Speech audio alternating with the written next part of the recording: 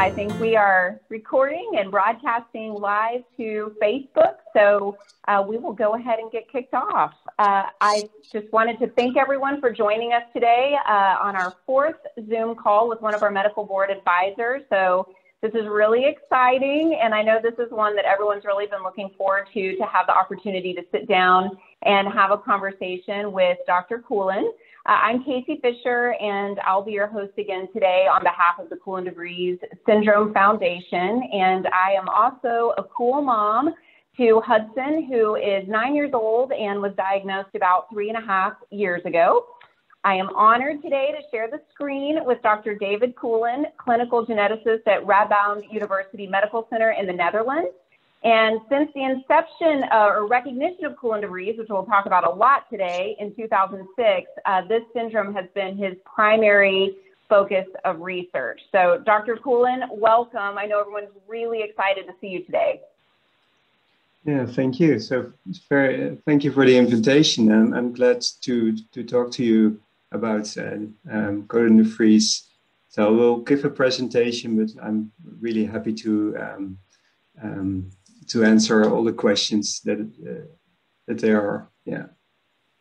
Excellent. And I think it's important for me to point out that we had so many questions that we will get to as many of them as we can today, but I just appreciate all the families sharing them with us, and they were excellent. And as you know, Dr. Koolen, our families are well informed and always have really great things to ask and are always excited to learn.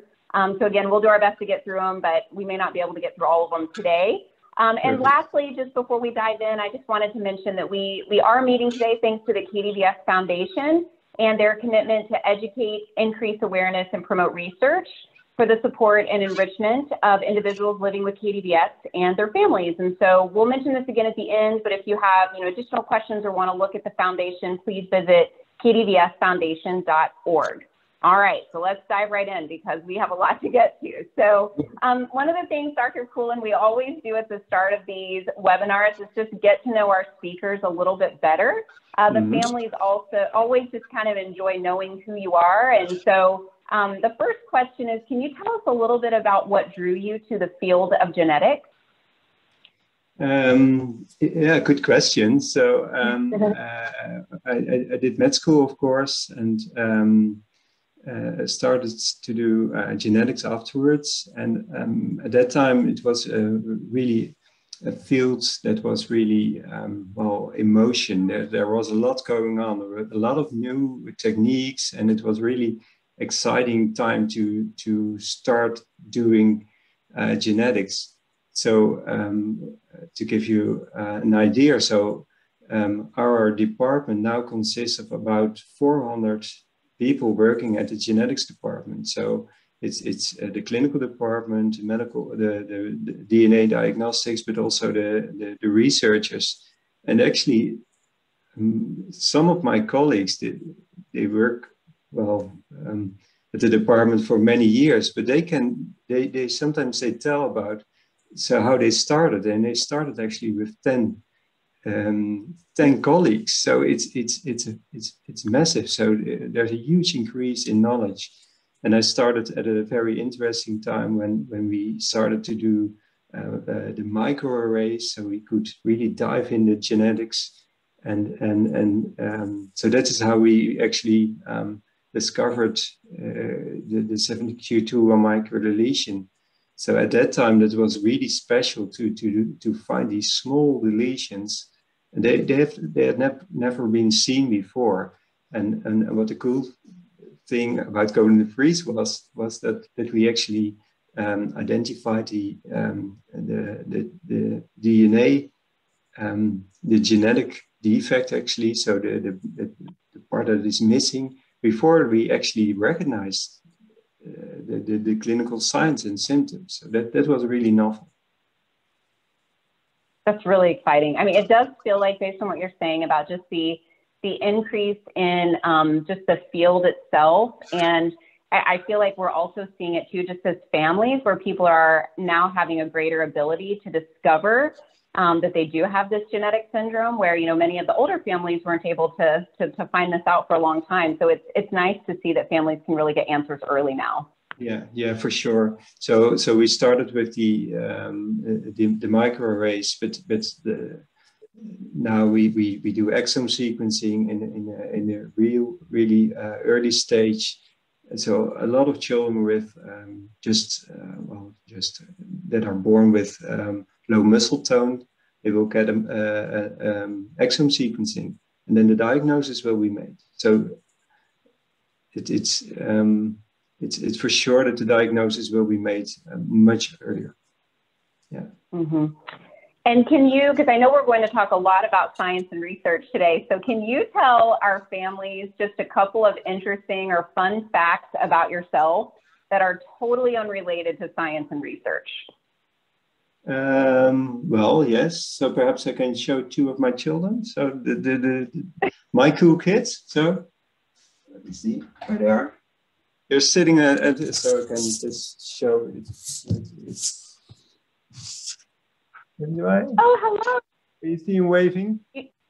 You can tell them 103 people plus all of Facebook just waved at them. So 3 children. So the one waving, he's 12 years of age, and he started high school this year, and the others are 7 and 10. So they're really proud. That's of wonderful. Course. Yeah. Yeah, that's wonderful. Well, thank you for introducing us. Yeah, and I do also a lot of running. So Bert did a marathon, but I ran a half marathon tomorrow, so today. So that's wow. another. Yeah, so we'll get to the marathon someday. Yeah. Wow, that's really impressive. Well, thank you for sharing and introducing us to your sweet family. You know, another thing that families have asked about is, you know, many of us have had the good fortune to meet you in person. So, you know, because we've had these patient advocacy summits, we've been able to see you and hear from you live. And hopefully we'll get to do that next summer for sure in person. But what is it like for you, you know, when you're spending so much time in a lab researching this syndrome? What's it like for you to actually meet the children and the grown, cool individuals and their families in person? Yeah, well, that's really impressive. So as a clinical geneticist, I don't do that much really lab work. So I do see a lot of patients or individuals at our outpatient clinics. But of course, meeting all the KdVS kids is really special, and it really shows how important it is and how much it is appreciated what we do. So, and that's a huge motivation to go on with doing research and motivate others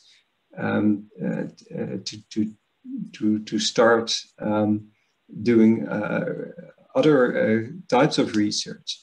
So I'm really glad that we now in Nijmegen we have we cover all aspects of research, to the clinical research, but also with Neil doing the very fundamental lab work, so the fundamental research. But then again, it's always about the children, right? It's not just about the cells growing, and you always have to look what is the meaning of what we see in the dishes and in the lab. What does it mean in real life? So and I think that's so important that we do within one department. We do the fundamental stuff, we do the clinical stuff, and the collaboration is really important. Yeah. That's really amazing. And we'll talk a little bit about this after your presentation in a while, but I do think just having your expertise and maybe just your advice for families, and I'd love to get to that in a bit about just, you know, what can families talk to their clinical geneticists about? I think that would be really, really helpful. Before you dive into your presentation, and maybe this is a part of it, but do you mind sharing with our families just how you met Dr. de Vries, just kind of the history of the syndrome and how you discovered it? Because we do have a lot of families on the call today that are very new to their Koolen-de Vries journey. So if you can kind of integrate that into your presentation, and then I will just go ahead at this time and just turn the screen over to you so you can share all of your great work. Great. Yeah, well, it's part in my presentation, but so I started my PhD, so a PhD study, and Dr. De Vries was my supervisor. So I did my PhD looking for new causes for intellectual disability. So that was that exciting time when we had all these novel techniques, so a microarray, other techniques like MLPA. So I did all then I was working in the lab. So and so this was really exciting time we tested a lot of children with intellectual disability. So I tested 1,000 of them, and in 3 well, I can remember. So in 3 of these little wells, we identified the same deletion. That was really exciting. So that was the first time that we actually saw the same genetic deletion in different individuals. So back then, there were a lot of all these little small deletions, but they were all different. And now we identified these overlapping deletions. And then, so we still had paper medical files. So I picked up all these medical files and looked at the pictures, and then I said, well, they look like they are similar, or there's a lot of overlap. That was a really exciting moment. So and that was, so we published on this in Nature Genetics, which is a very high impact journal. And I think that was especially because this change in paradigm. So normally, so in the old days, so a syndrome was recognized because of the clinical features. And years later, the underlying genetic cause was identified. And now that was turned around. So we identified the genetic cause. And later on, we recognized that there were a lot of clinical similarities. Dr. Vries is actually a good colleague of mine. So he's sitting, I think, 2 offices next to me. So now we are actually colleagues. So we are both working on KdVS and other syndromes, other rare neurodevelopmental conditions, of course. But KdVS is always our main motivation. And we, for writing grants, we often use KdVS as the example how it works. So with the parent participation and all the aspects, so the clinical work, the molecular work, etc. That's amazing. Well, I know probably on behalf of everyone who's watching, I mean, we're so grateful for you. I mean, grateful for the work you continue to do, but grateful that you found it and named it. And now, thanks to that work, we have, answers for our own families. So it's just really, really exciting. Yeah. All right. Well, I'll turn it over to you if you want to share some of your research, and then or just some of your work. And once you're done with that, then we'll dive into the rest of all of these great questions from the families. Perfect. Yeah, perhaps I answer some of them already, but you probably will as you go too, I bet. Let me look.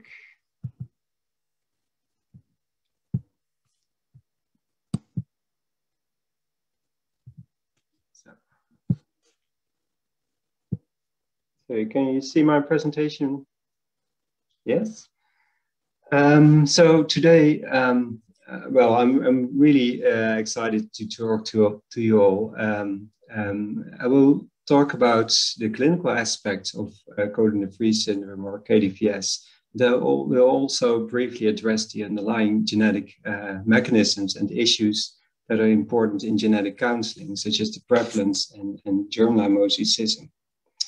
An important take-home message is that parent engagement is indispensable for the understanding and delineation of a rare clinical condition such as KdVS. KdVS, or is also called the 70q21 microdeletion syndrome, is a true multisystem neurodevelopmental disorder characterized by low muscle tone, so hypotonia, developmental delay, intellectual disability, expressive language speech delay is apparent in many children, epilepsy, but also multiple congenital malformation in several organ systems, such as the kidney and the brain, musculoskeletal problems, such as the curvature of the spine, the scoliosis, hearing defects, visual problems, ectodermal features. So ectodermal features are, for example, depigmentation of the skin, eczema, or dental problems, and some characteristic facial features. It is important to stress that not all features are present in all children. In this graph, I plotted a number of features that is described in KdVS and the percentage of children with that specific feature. So you can clearly see that most features are present in less than 50% of children. So it's really about a set of clinical signs and features that characterize KdVS. So not one or two specific features, but a set of features that characterize KdVS.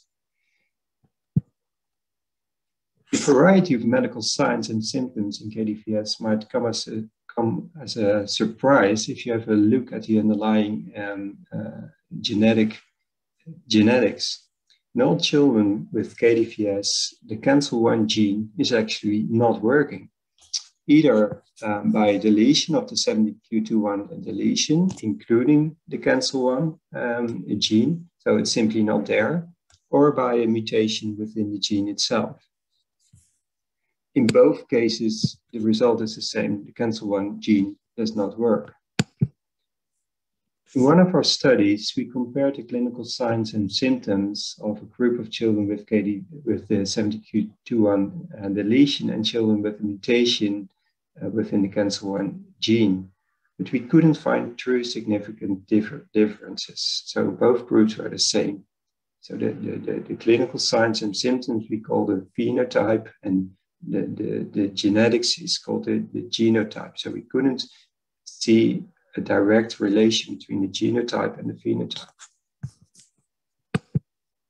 Moreover, there is no direct relation in the size of the deletion and the symptoms. The exact size that is reported in the files might vary a little, but in most children, the breakpoints are within these yellow and orange blocks, so-called low copy repeats or LCRs. Please bear in mind that the results of the test might seem very precise, but it's really hard to pinpoint the exact deletion boundaries due to technical limitations of the test itself. But in most cases, the deletion size will be almost the same. And then again, the deletion size does not really matter because there's no direct relation between the deletion size and the extent and the signs that are present. Most important thing is that the cancel-1 gene is within the deletion. The LCRs, so the low copy repeats, are important in relation to the incidence. So in other words, the probability of occurrence of KdVS in a certain population. So the precise incidence of KdVS is unknown, and we estimate the incidence of the 70q21 deletion at about 1 in 55,000 individuals.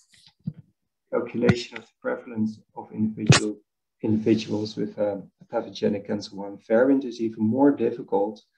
It cannot be determined with precision yet, owing to the limited numbers, but it might be as frequent as the deletion. But more studies are needed to come to an unbiased incidence. KdVS, and especially the 70q21 deletion, is more prevalent in Western countries. Probably this is due to the availability of novel techniques, for example, exome sequencing and microarrays that are quite expensive. But there's another explanation, and that is a difference in the genetic architecture. I will show you what I mean. The region that is missing in KdVS can be flipped around in healthy individuals. And this is called the so-called H2 inversion or H2 lineage. And it has been shown that the inversion is always present in at least one of the parents of a child with KdVS. So in fact, the H2 inversion is a necessary factor for the deletion to occur. The H2 inversion is more common in people from European descent compared to, for example, people from Asia or Africa. And this might explain that there are more children with KdVS in Western countries, such as the US, Europe, and Australia. However, there's no need to test for the H1 or H2 lineage. It's a really common, so we call it a polymorphism, and apparently there are a lot of other factors that influence the occurrence of a deletion. Individuals who have a 70q21 deletion themselves or a pathogenic cancer 1 mutation have a 50% chance of transmitting the genetic alteration to his or her child. And KdVS is present or occurs with equal frequencies in males and females. And the clinical features are apparent in all individuals with a deletion or a pathogenic variant. Although as shown before, the extent and severity of the clinical signs vary among individuals. The overall chance for parents to have a second child with KdVS is approximately 1%. This is mainly due to germline mosaicism. Germline mosaicism means that the sperm or egg have a 70q21 deletion or cancer 1 mutation that is not present in other tissues of the body. So the mother in these two families could have been the father, but these cases it was the mother, indicated by the circle with the bluish dots. She has the 70q21 deletion in the egg cells, but not in the other cells. And she didn't have any signs of KdVS. So that is called mosaicism. But the chance to have germline mosaicism is really low. So the overall chance for parents to have a second child with KdVS is also low, so approximately 1%. So now let's continue with some details on the clinical signs and symptoms.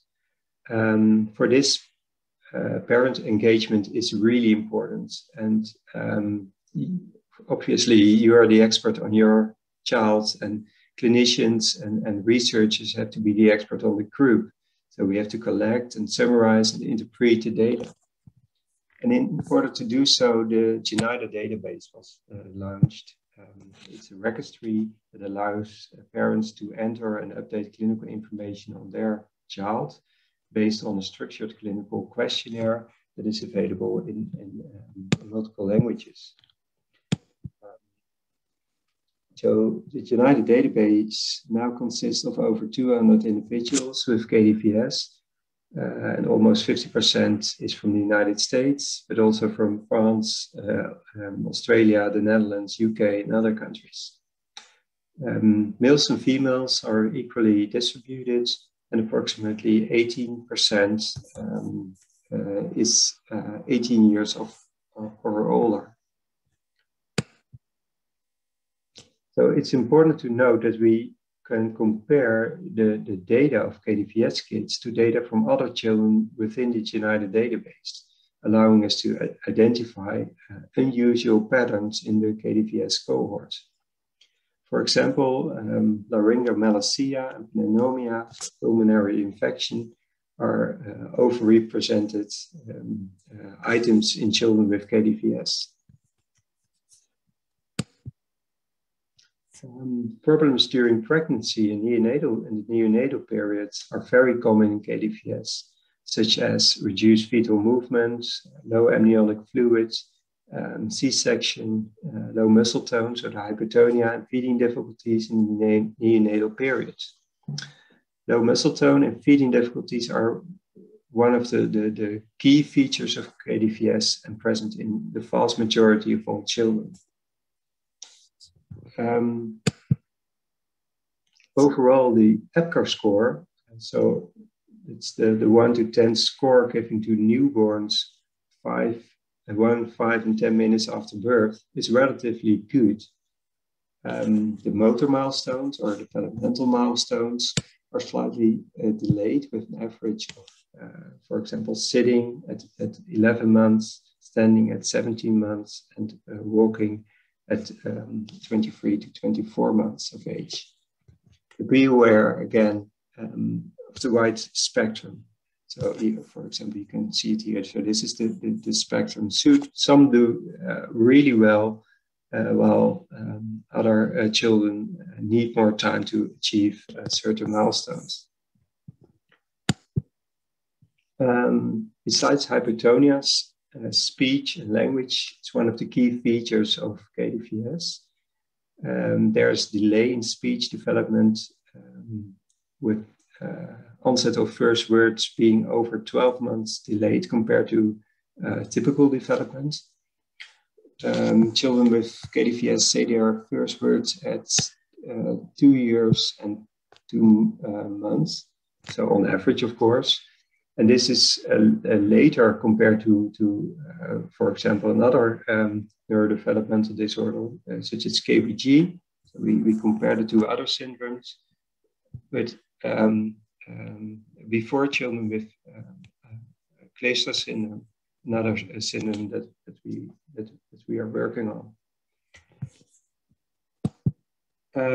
So there's a lot of going on this slide, but we'll show you the main conclusions on speech, reading, and writing.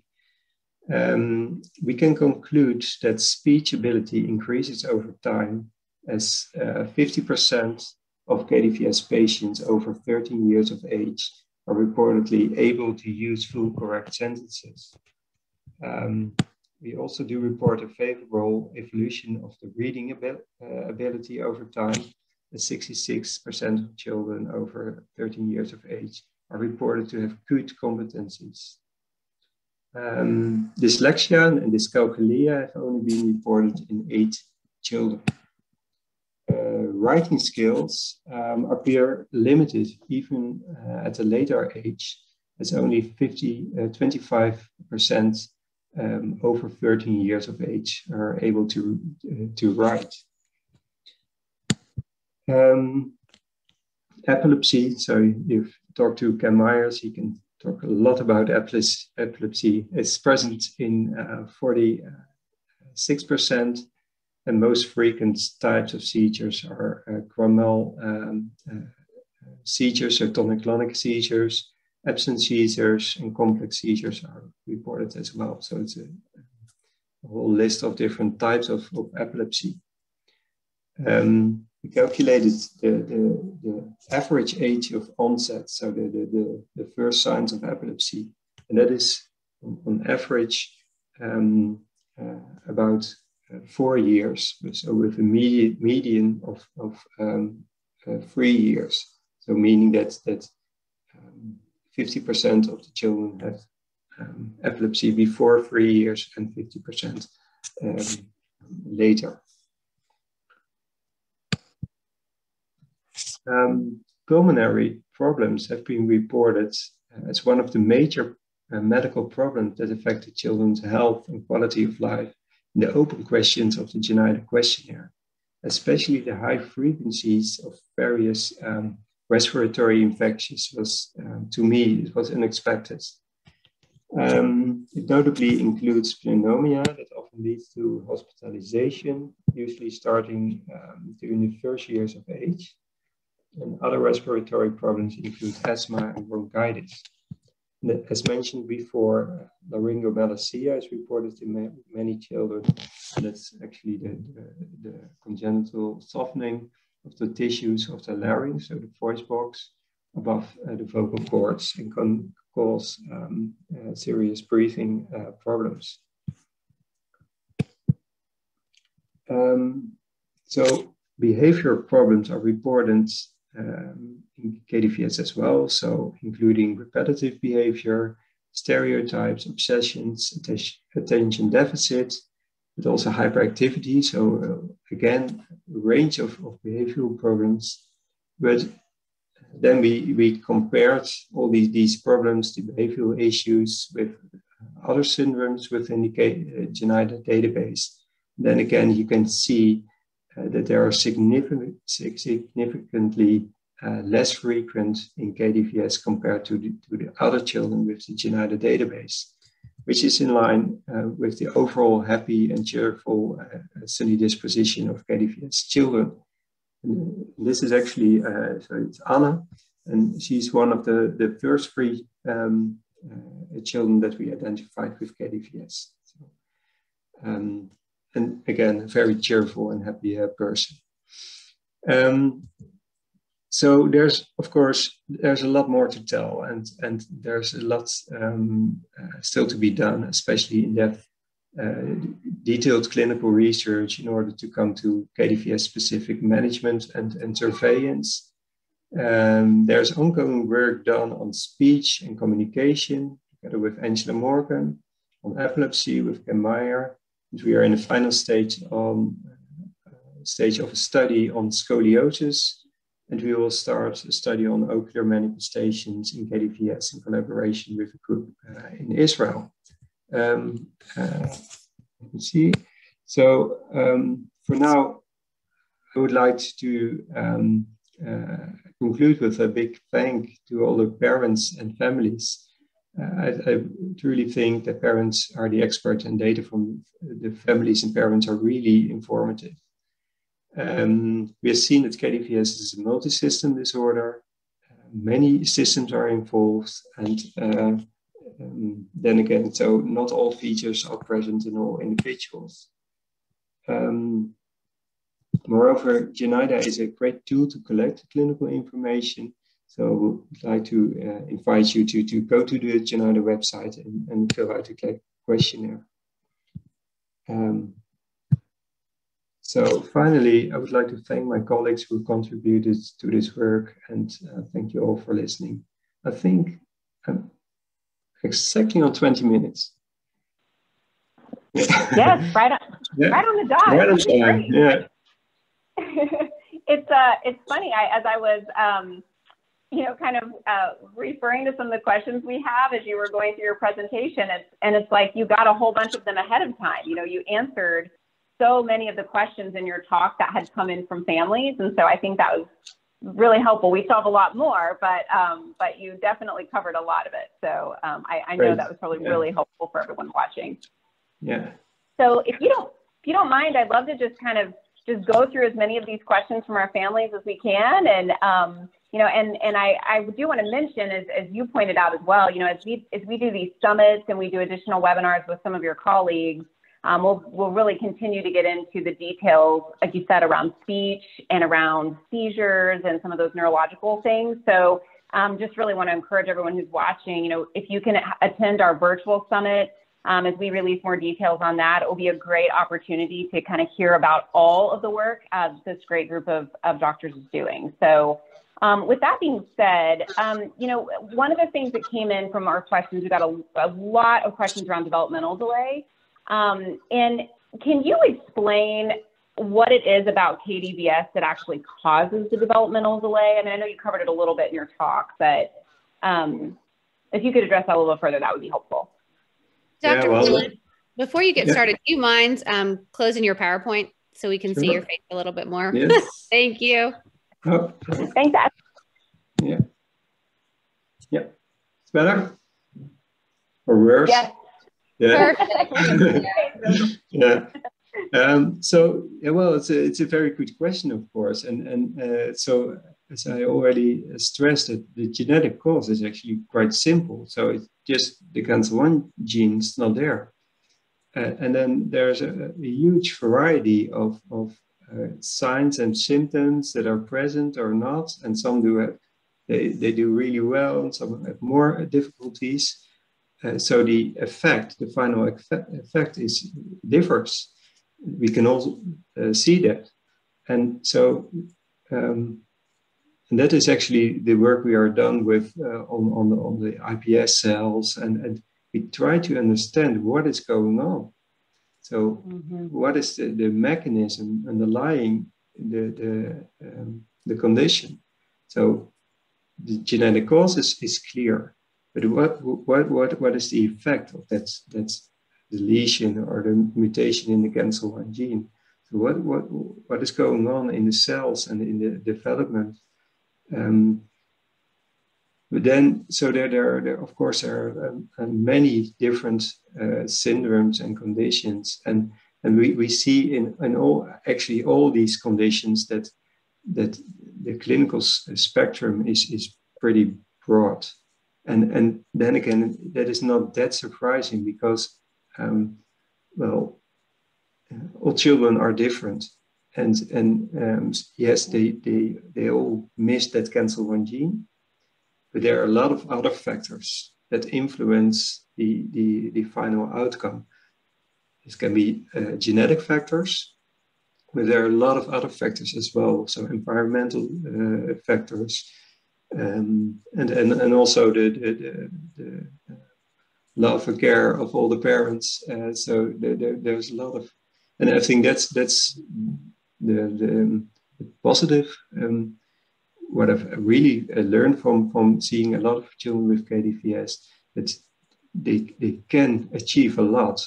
So I have seen syndromes or children with specific syndromes, and parents are really trying everything, but it's simply not there. So the children are not able to pick up all everything that they learn, and that's the good thing in KdVS. So there, yes, the development is delayed, but that actually the final stage is pretty high. Well, and it sounds like too what you're saying is just that from what you've seen with this syndrome compared to others, that, you know, because a lot of the parents are doing therapy and like that is working, that you're seeing good success among these children with various therapies, and they are progressing some. Yeah. So that's why we compared it, for example, with Koolen syndrome. It's very similar from a genetic point of view. It's really similar. So Dr. Koolen-de Vries is also looking on Koolen syndrome cells, and so the mechanism is the same. So for us, it's good to benchmark different syndromes. And then we can clearly see that the children with Koolen syndrome have more speech problems, but it's in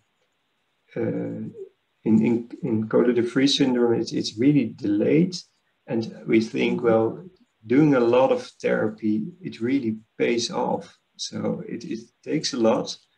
The children are really eager to communicate, really happy to very social. And I think that are very positive features.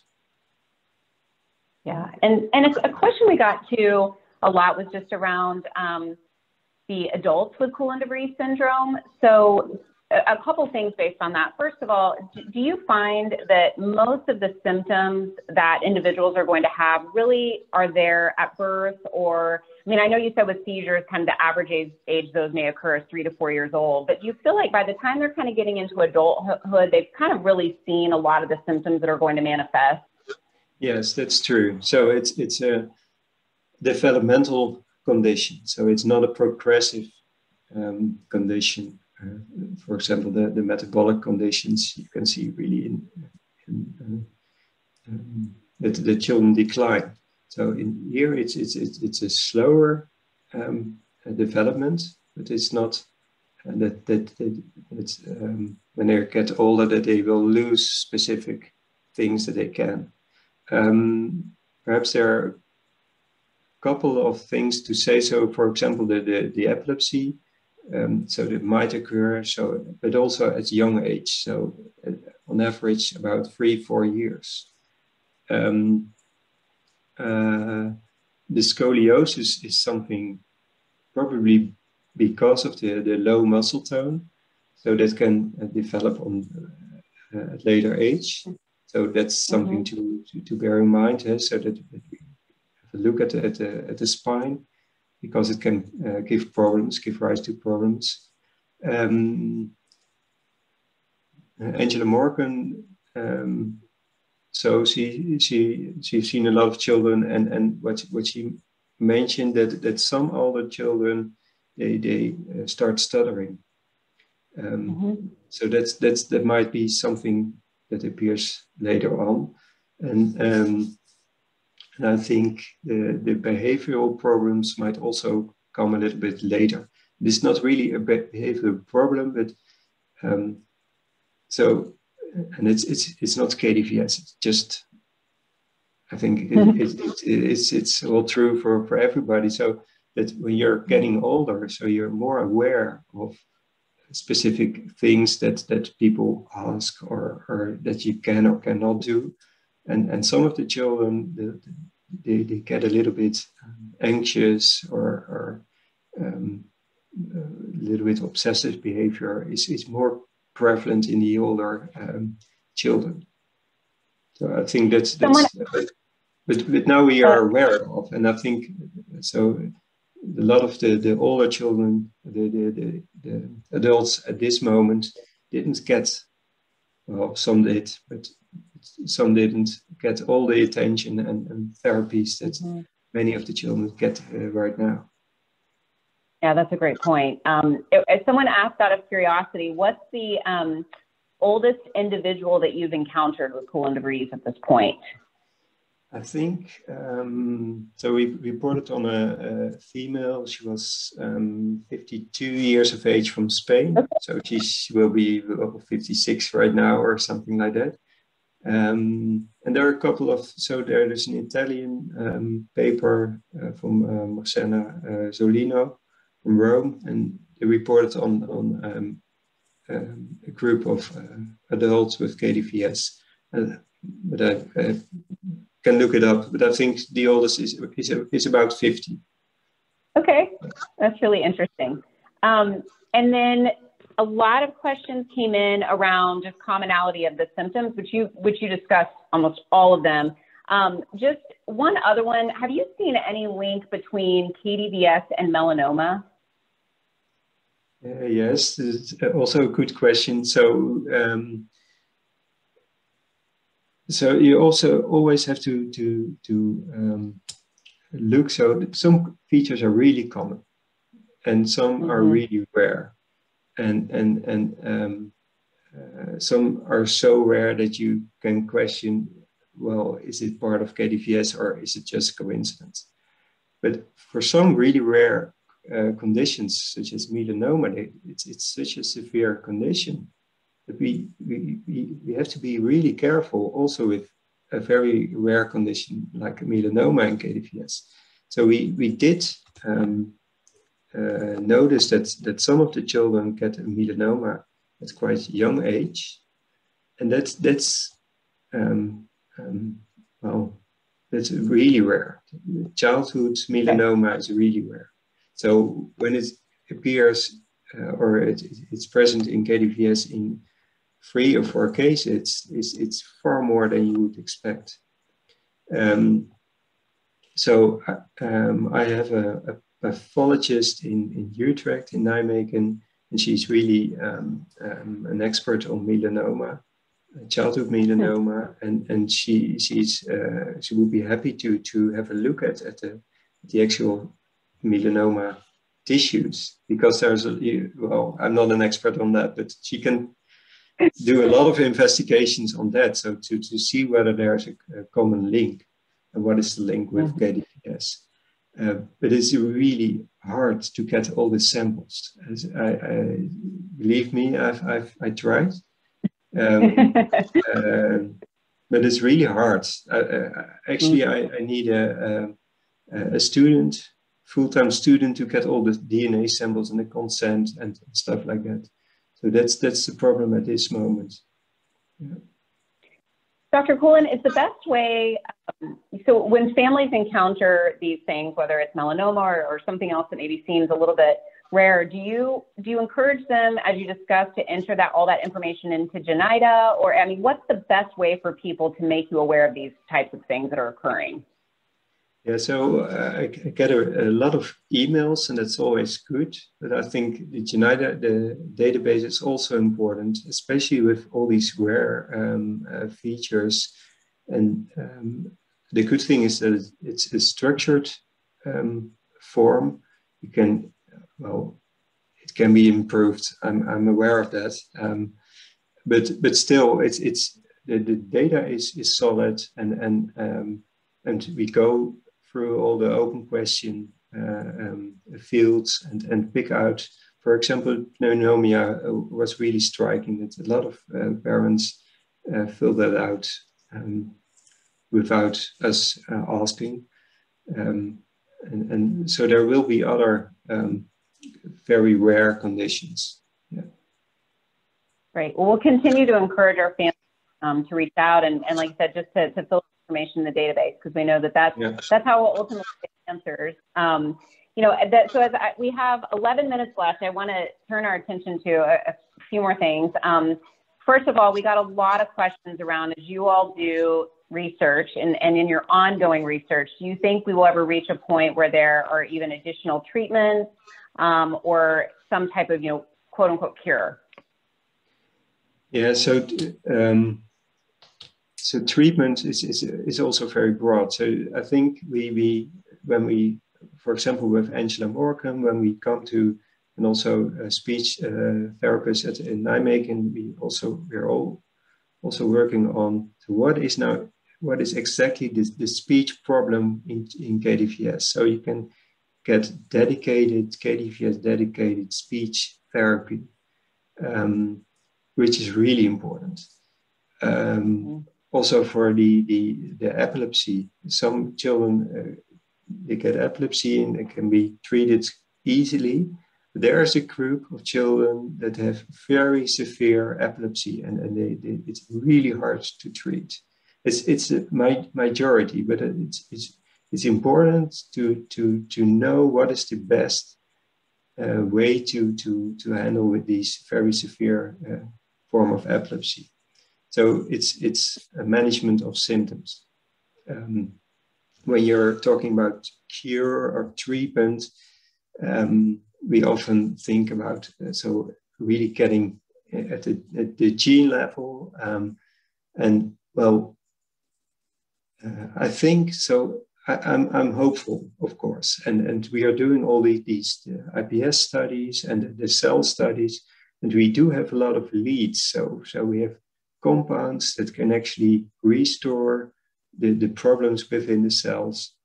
But again, children are not individual cells. It's much more complicated than that.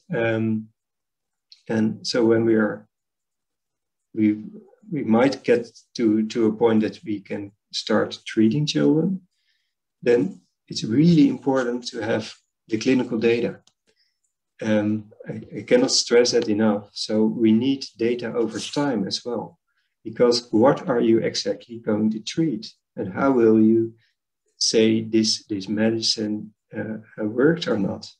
And then it's important because the spectrum is that broad. You have to treat a huge group of children and see whether overall they start speaking earlier or there's less epilepsy. So to get outcome measures on a clinical level, also collecting a lot of clinical information is important. What would your advice be for those families that are, newly diagnosed, just starting their journey, and maybe they're heading into their first appointment with their clinical geneticist? Anything that you could advise them on that would help them get through that appointment in a meaningful way? Yeah, so I think the good thing is that there are a lot of medical reports at this moment. So a lot of the clinical geneticists and other pediatricians and child neurologists read the gene reviews. So it's a web page. It's freely available. It's actually an overview of a lot of rare neurodevelopmental conditions, and I've written the KdVS entry, and it actually summarizes a lot of the research that has been done at the moment. So I think a lot of clinicians will read the gene. I do for syndromes that I'm not really not very. I don't know a lot of about, so I will read the gene reviews. I think it's really important for new families to get to know the other families. I think that's very valuable, and I think that's the most important actually. And we have a lot of aunts and uncles and grandparents and friends, on the call too. And that was actually a question we also got was, how do I support my loved one, or my niece or my grandson that's newly diagnosed? Any advice for how those who maybe aren't the parents can also support these families and kids? Yeah. So yeah, well, I'm always also at the meetings. I'm so. It's so nice to see all the families, so the grandparents, but also the siblings, not to forget. I think it's really important to also to talk to them about a brother or sister with special needs. I think that's really important. But I think you're doing great. It's about supporting. Just doing normal things, and it will take time, but I think you're doing great. Awareness is important, of course. Getting more and more awareness about KdVS, but it's step by step, and I think we already achieved a lot. In the last few minutes we have with you, I guess 2 research questions. I guess, first of all, is there anything regarding the research you're currently doing that we haven't talked about, but that you want families to know? So I'll ask you that one first, and I'll have one more follow-up. Yeah. So we'll start with a study on ocular problems, manifestation in KdVS. So I do realize that we send around a lot of questionnaires, but actually that's the only option, and also we have to get the clinical information back from the pediatrician or the eye doctors, and for all these studies we need written consent, of course. So we'll bombard you with all these consent forms, but it's really important. so we are looking into the scoliosis, the eye, the epilepsy, but for example, heart problems, the urogenital problems. There are a lot of other fields that we have to dive into, and we need experts on that as well. And a lot of people ask me, so what do I have to do with that specific feature? But then we really need the expert opinion, and so I'm more a manager, I think. So I try to encourage and all the specialists and focus on KdVS. And then lastly, is there anything, because people really want to help support research however they can, is there anything that you're currently taking volunteers for, or any other ways that people can support the research? Well, I think so. When I have a look at the United database, so sometimes having a database like that, nowadays it looks really old-fashioned. So when you have a look at all the beautiful commercial websites, this is really on a shoestring. So it's and that's not a problem, because the data is good. But I think also the parents, they can look at it and just be critical. So when you think this is a really odd question, or it's not phrased well, you can phrase it differently. So please contact us or the United database. So I think we can improve the questionnaire a little, perhaps improve the visualization as well. I'm really working on getting a publication out of the United database, because I think it's really important to have it out there. We have tons of nice graphs, and I think it's really important also for new families to have a paper like that with a lot of supplementary nice graphs, and bring it to your pediatrician and say, well, you have to study on that. So, yeah. Perfect. Well, I hate that we couldn't get to all the questions because there were just so many, and I know that some people even put them in the chat today, but hopefully we'll get to talk to Dr. Koolen again. In fact, I think we'll get to talk to you as a part of a panel at the virtual summit this summer, so that will be super exciting. Yeah. I just want to thank you for joining us and taking time out of your busy schedule to do this. I know, like I said, I speak on behalf of all the families and the foundation. We're so grateful for your commitment to research and to helping us find answers for our loved ones. We plan to have 2 more webinars leading up to our virtual advocacy summit. And one of those is actually with Dr. De Vries. So that will be really, really exciting.